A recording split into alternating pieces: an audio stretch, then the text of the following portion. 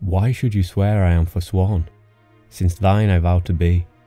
Lady, it is already morn, and 'twas last night I swore to thee that fond impossibility.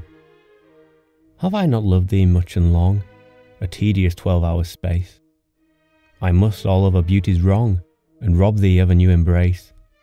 Could I still dote upon thy face?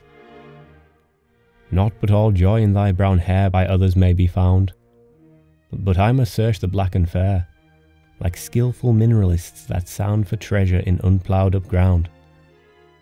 Then if, when I have loved my round, thou prov'st the pleasant she, with spoils of meaner beauties crowned, I laden will return to thee, even sated with variety.